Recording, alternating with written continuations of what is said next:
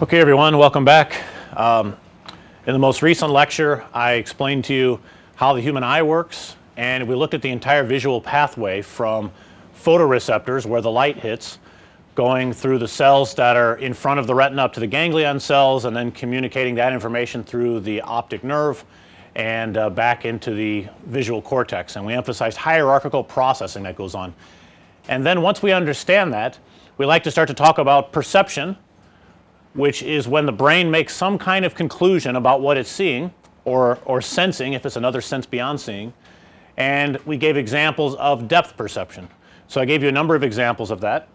We also talked about eye movements in the last lecture, which are very important for doing things like keeping the image stabilized on the retina for a moving target, or if you're moving your head, or some combination of the two. So one thing to think about, to continue from last time, is when we have various depth cues that I gave, think about the combination of cues. And so I talked about many different kinds of cues, like for example, one object is in front of another, or you look at the overall size of the object on the retina, right? The size of the image of the object on the retina. So we looked at these things, and the brain is taking all of these into account in order to make a judgment about depth.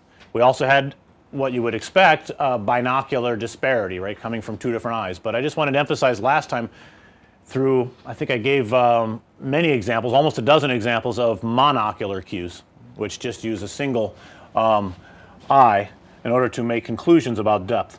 So in order to combine the cues, one way to think about how this happens, it's very much like statistical decision theory.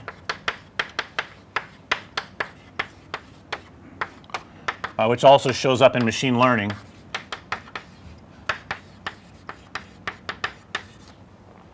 So if you wanted to construct some kind of model of how the brain might be doing this, perceptual psychologists very often like to consider it to be a kind of example of a Bayesian model,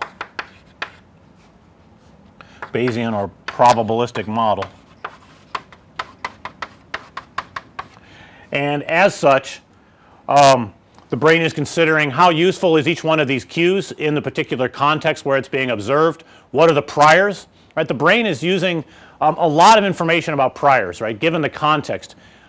If I've been out on the forest many, many times in my life, and then I go out on the forest again, there are a lot of expectations of what to see around there, right? You will not see a bunch of cars, you know, driving right through the middle of the forest or something, let's say, or you know, something completely absurd suddenly appearing in front of you in the forest. There's certain expectations about the context. Your brain is filling in the this information in some ways, trying to reconstruct a full picture without having or requiring additional information or additional sort of reasoning power. So it's falling back on priors very often. So so these are some things that are very important for Bayesian modeling and analysis, and this seems to happen as well in the human vision system. So there's prior bias.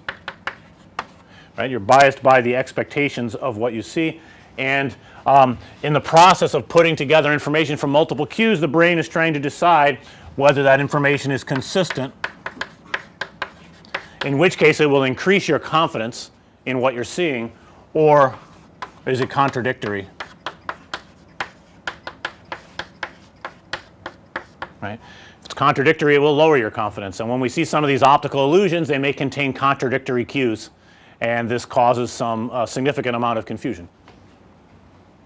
Right. So how useful or how discriminatory, let's say,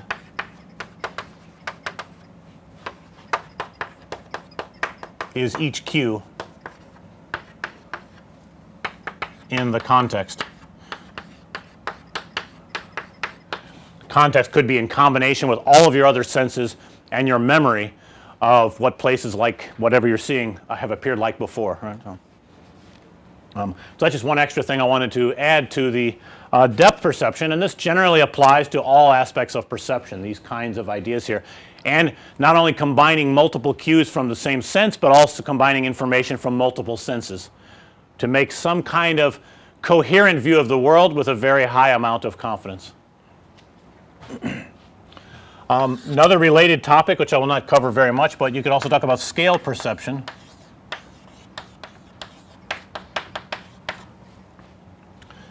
and compare that to depth perception.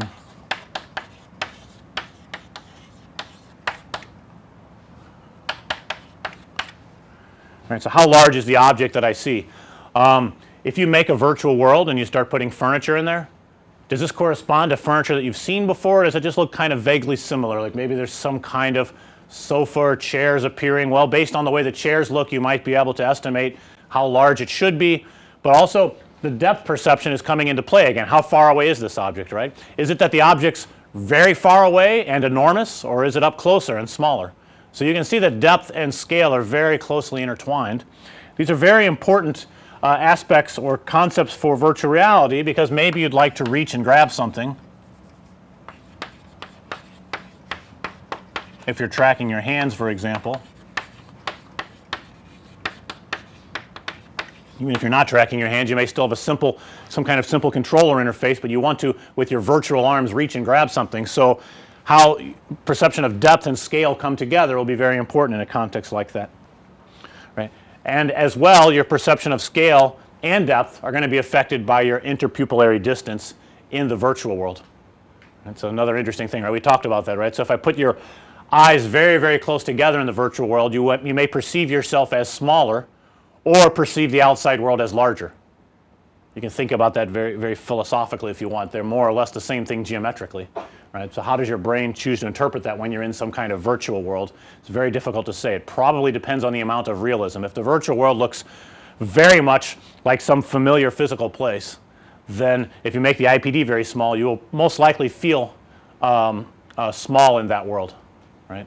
If you make the IPD very large, you'll most likely feel large in that world. If it's a completely synthetic, cartoon-like world, it's very difficult to say what will happen, how your brain will interpret that. Right, questions about this?